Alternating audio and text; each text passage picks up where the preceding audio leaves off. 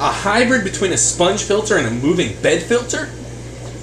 Want to learn how to make it? Stay tuned.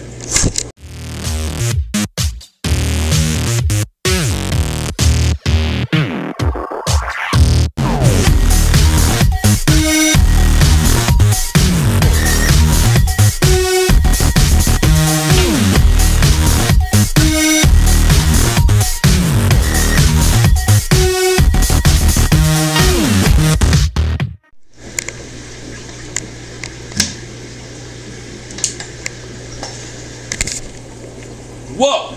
What's going on, guys? Forrest here, Cyclone Mountain. Got a cough drop in my mouth. Throat's feeling a little niffy. But today, we're gonna mix it up here with the DIY action, and we are gonna do a DIY full how-to on our awesome, fantastic super filter I like to call the moving bed sponge filter with K1 and a sponge and a tile and some PVC piece filter. Now, I could go like I've tried to do with other videos. By the way, need a drink of water. That's good stuff. Okay, now I could try and go super in depth and try and do a fancy video about how to make this, but this is not a fancy filter, so we do not need a fancy video. So what we're gonna do is we're gonna do a DIY full how-to vlog on how to make this filter. Show you guys real quick, because honestly, I've tried to make that video a few times. And to say that it's impossible is borderline. No, it's basically true. It's just tough. It takes a lot of time, and I feel like this way will be more fun and we'll have a good time. Fish are doing fantastic. Azul and everybody is doing great. Got my mustaches ready to go because I know this one's not gonna last. Hulk's over here. He's in the spotlight. It is time to show you guys how to make our DIY fantastic, amazing super filter. It's a hybrid. Now, in the tank right here, we have some going. Got a moving bed chamber right there. We've got an area called the sponge filter. That's basically it. Thanks for watching, guys. We'll see you next time. Just kidding. Okay, now let's actually show you guys how to do it. We're gonna go to the miniature table of do-it-yourselfness. We're just going to sit down on the floor like a cool kid. What's up, guys? So, what we're going to need for this awesome filter, tube of silicone. Boom. 100% silicone. Aquarium safe. That's the kind of stuff that you want to see on there. No additives, no bull crap. Silicone. Some sort of a sponge right there. The XY sponges, you can get them on eBay. The XY 180, that's that one. The one up there in that tank, that would be the XY 380. It's a much taller filter, or a taller sponge, shall we say. Same diameter though, so whatever. Okay, next thing we're gonna need is a 2-liter bottle. Boom, like that. This one's already full of K1 because here. There's an empty one for you. 2-liter bottle with lid. I have seemed to have misplaced the lid. Whatever. So, 2-liter bottle, you can get them at your local grocery stores. I don't know if you guys have ever seen a 2-liter bottle before, but if you haven't, right there, that's what it looks like. 2-liter bottle, make sure you don't lose the lid. I've already misplaced the lid for that one, so 10 points for me. All right, next things we're gonna need are 2 PVC pieces. You got this one right here. This is a threaded plug. We're gonna sit down in the chair. Got ourselves a threaded plug right here. We got threads on the outside. And what we've done is we've taken our drill bit, because you do need a drill. Drill. Buzz. Need one of those with a drill bit about that size, because we're going to drill a hole in the middle of that, and I'll explain why here in a second. Then we got this piece right here. We got the threads on the inside, for the reason being that this fits into there and then screws in. Blabbity bloop. So that fits in there, and around this one we've got some holes drilled all around the base of this. This piece right here is going to be the base, like that. Going to look like that. So, do we need anything else for the filter other than some K1? K1 called this. This is what this stuff looks like. Fantastic moving bed filter media. I'm not going to go in depth explain how a moving bed filter works. Instead, what I'm going to do is I'm going to link to a video right there. I'm going to link to a video right there, and that's going to show you by going to a couple channels called The King of DIY, and Mr. Pond Guru, Richard over at Time Valley Aquatics. This is Richard from Time Valley Aquatics. Love you guys.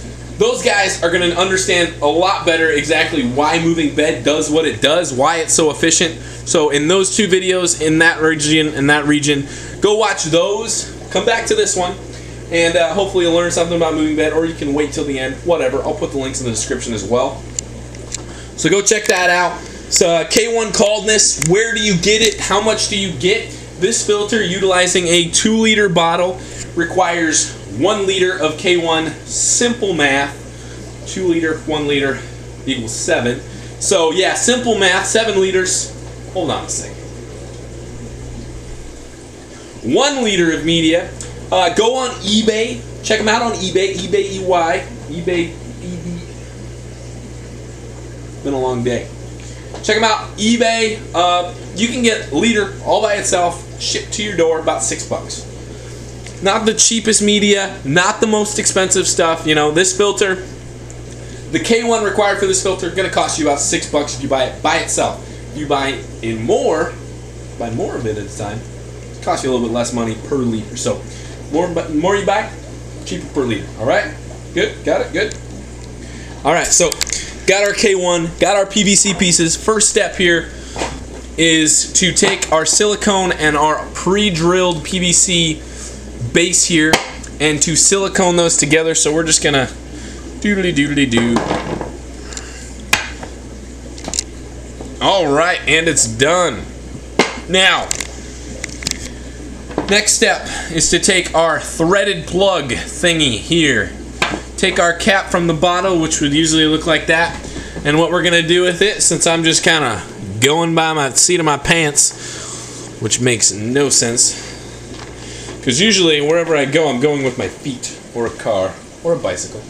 Okay, so you're going to take that threaded plug and the cap to the bottle.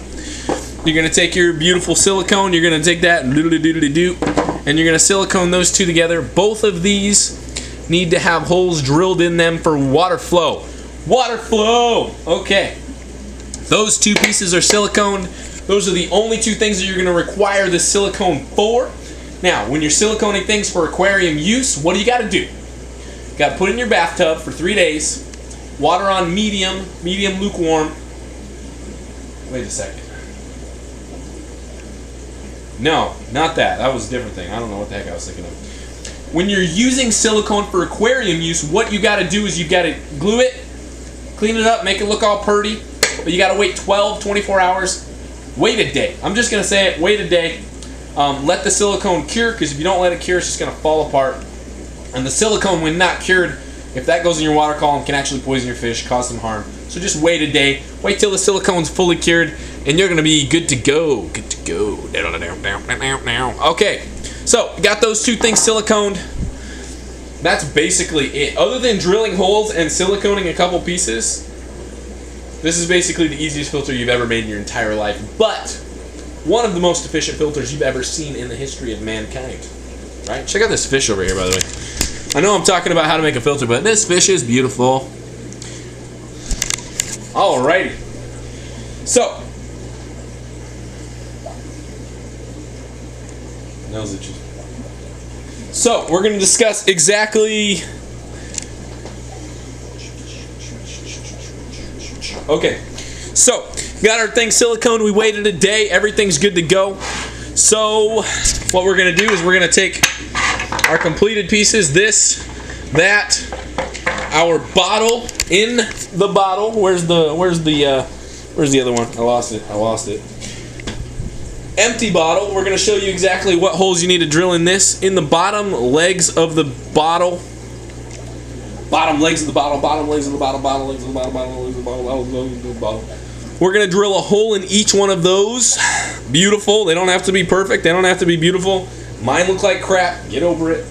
In the side of the bottle right here, that little guy, about, I don't know, midway down the angular portion of the neck of the bottle, we're going to drill a hole right there about the same size as your airline tubing.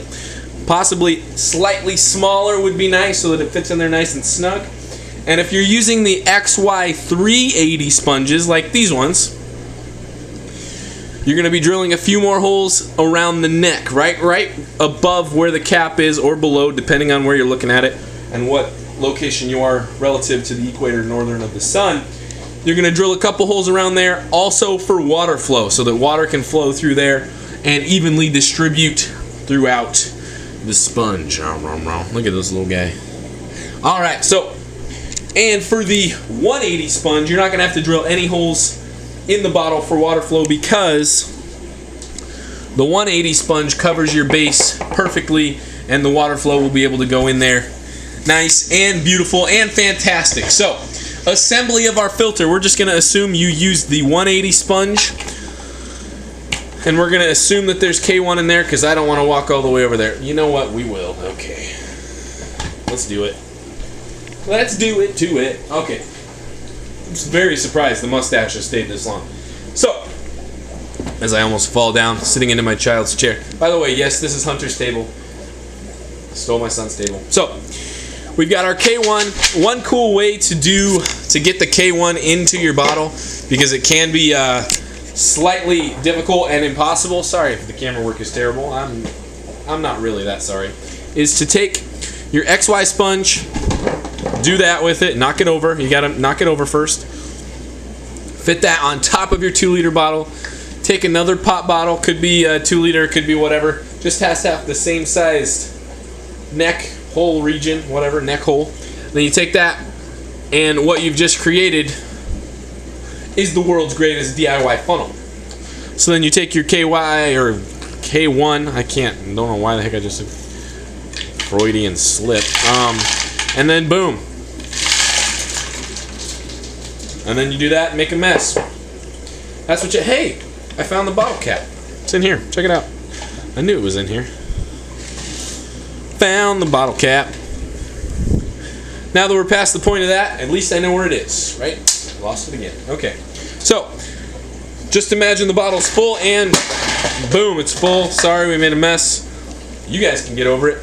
Got the bottle with our 1 liter of K1. Then we're going to take our lid threaded cap combo, threaded plug. And there's a trick here with this piece, okay? Now, the bond between the bottle lid and the threaded plug is going to be pretty crappy with the silicone. The bottle cap is plastic. If you don't know how that stuff works, plastic is not very well, doesn't bond very well with silicone. Doesn't bond very well with silicone, so that bond right there is not going to be perfect, but as long as you treat it right, and you give it some love and some care, it's going to do a great job for you. So the key is to have the bottle cap portion to the bottle tightened very tightly. You're going to take your XY 180 sponge here that you crudely threw on the ground because you're an idiot. You're not an idiot, I'm an idiot. And you're going to take that and you're going to put that on your base. That goes on the base. That's going to work as a pre-filter, as well as utilize the biological surface area of the actual sponge filtration unit. It's going to be good. So, that's going to work as a pre-filter, getting all those fine mechanical filter media things, stuffs, bugs. That's going to get that out of the water. And so, like I said, this part, the cap to the bottle, tight. You want that tight, you want it firm. The PVC to PVC union, the threaded area, I just burped, you want that to not be tight. Because if that's too tight, the threads on those two will bond a lot better than the bottle to the cap. So one of two things are going to happen. If you tighten the PVC too much, you're going to go to to unscrew the filter to perform maintenance, and what's going to happen is either that bond between these two is going to break, or the bottle will actually unscrew from the lid. But if you do it correctly and you don't over tighten the PVC pieces, the convenience of having these two on there means that all you got to do is you got to unscrew that piece, set your moving bed area aside, because moving bed filter media is self-cleaning. You don't have to perform maintenance on it ever. Fantastic. And then you take your sponge off and you do whatever with it. Throw it in a bucket, throw it down the street, roll it down a hill, whatever you do to clean your sponges. Do that, and then all you got to do is put that back on there, take your bottle, scroobiddly-doobidly, just like so, screw that back in, and your filter is back and running, running. So the only thing necessary for this situation is to take your airline tubing. We'll just pretend I have some right here. You're going to take that and you're going to put it in that hole right there so that it goes into the bottle. You can kind of see it right up in there. That's what you want it to look like. Hold on, we'll turn this beast of a light off so you guys can see a little bit better. So that goes up in there. Hook that up to some sort of an air pump. You can hook it up to a tire that has a slow leak in it, and should last you a couple days. Steady airflow. As the tire goes flat, you'll probably lose air pressure over time. So that's that. That's what that looks like with the 380 sponge. Now this movement that you're seeing from these filters, after about 12 to 24 hours, that's what you're going to see. When you first put it in there, it's not going to do that. It needs to take a second. It needs to fluidize, build a little film of bacteria on the actual K1 media. And it also has to kind of aerate. So as soon as you first do this and you put it in the tank, it's going to want to float away. It's going to want to do this, do that. It takes a little bit of time. Work with it a little bit. Get all the air bubbles, because what happens is the K1 will actually float to the top, trap a bunch of air bubbles, which will make it a very buoyant filter, and over buoyant for the tile that's weighing it down. Check out that fish, by the way. And it'll actually try and float, but stick it in there, leave it overnight, let it sink, pin it down with a rock or something. That's what I did with all these. I actually pinned it down with some rocks. But after it goes overnight, after the fluidization has started with the filter, it'll actually stay put, stay sunk, and then all this stuff is going to be clashing together. Now, I'll briefly explain a little bit on what my perception of moving bed filters and why they work. So, the inside of the filters can build up bacteria, or inside of the media. This guy right here. The inside of that little wagon wheel can build up media, or biological crap. Bacteria, that's what it is. Bacteria. Can build up bacteria, and then on the outside, because how this filter works is all clashes together, it all runs together, runs around. The outside of it is going to only hold the new, freshest, strongest bacteria on there, and then that sloughs off, and then the new bacteria. So the hungriest bacteria will be on the outside, and that'll continuously be regenerating and sloughing off and crashing together, and more will come and more will go. And so that's kind of how that works. That's why it's efficient. Self-cleaning. Very cool stuff. But like I said, wait about a day. After about a day, this is what you should be seeing with about 1 liter of media in there. This one's got a little bit more than 1 liter. Does not run as much, but you still want that fluidization. The bubbles hitting the media and going up, and the water flow created by those bubbles is what causes that. And it's just going to cycle around. Eventually, over time, it'll turn kind of brown, maybe even dark brown, black. That's good. You want that. You want it to look all dirty and mucky in there, because that dirt and muck is the stuff that filters out that bad crap within your water column. So, our DIY super filter, we're going to end this video now so that we can get this video uploaded so that you guys can learn how to make it, because it took way too long. Need yourself a 2 liter bottle, couple PVC pieces, piece of tile, air pump, and tubing, of course. Need those 2 things. Need some K1 media. You're going to need some silicone. Total end cost should be right around 10 bucks per filter. And if you do a bunch of them, it'll cost a little bit less. I think that's about it. I'm going to take this cough drop that I started and then sat down.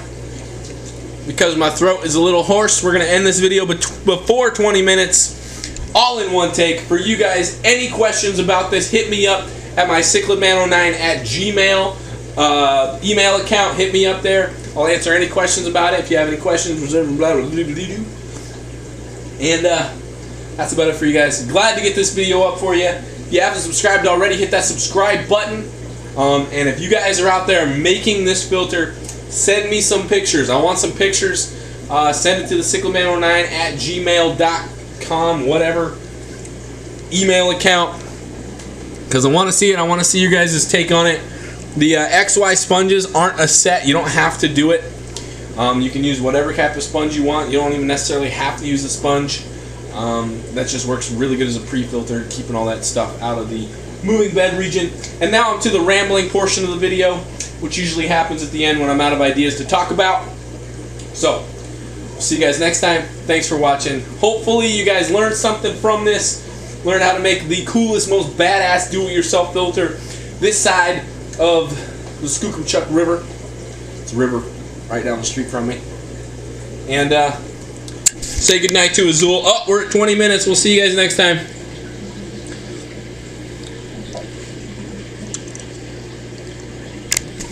Pretty cool, right?